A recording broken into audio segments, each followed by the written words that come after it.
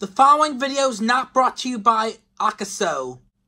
Hi everyone, Lewis here with my latest review. I'm here to review the Akaso EK7000 4K camera. If you like this video, please hit the like button. Be sure to subscribe to my channel and hit the bell for alerts of when I upload new content to the channel, especially those with disabilities similar to mine. This camera is replacing the one I have used for a year, which replaced the one I had in 2016 until last year, which I lost while making my new special research video.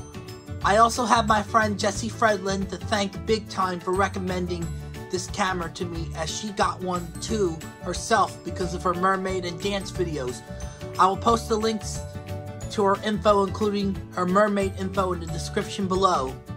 This camera can shoot video in 4K, but has the option to shoot video in SD and HD as well.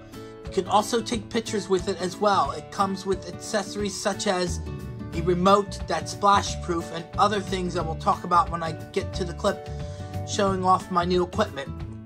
From now on, videos from Pokemon Go to Harry Potter Wizards Unite and even future documentaries will be shot using this camera.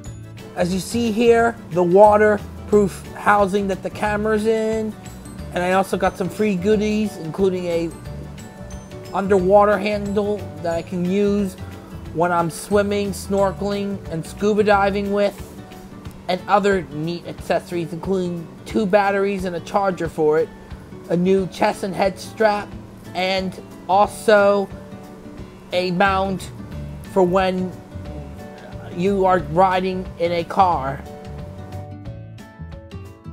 If you want to get your own, I will post the link in the description below from Amazon.